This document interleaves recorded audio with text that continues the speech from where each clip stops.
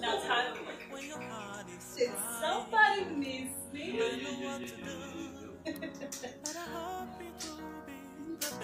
Baby. Baby. Yeah.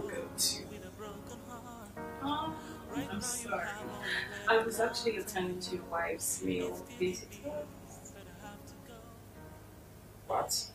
Yes. And trust me, it's really becoming irritating. I can't keep going from store to store asking for condom.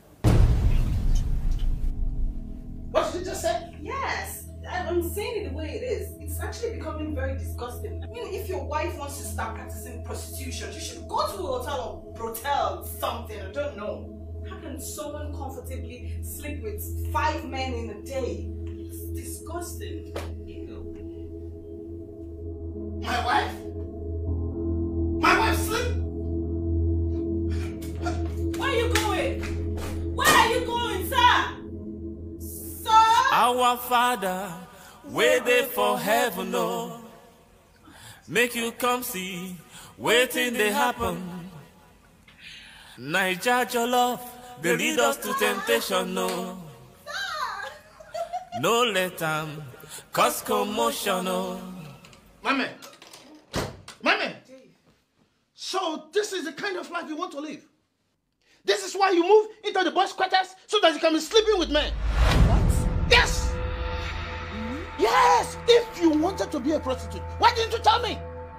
Than to move here so that you can have the freedom to bring all kinds of men and be sleeping with them in my house. Dave, what are you talking about? You know what I'm talking about. You know what I'm talking about. Dave! Yes! So you want to be a harlot? You want to be a prostitute?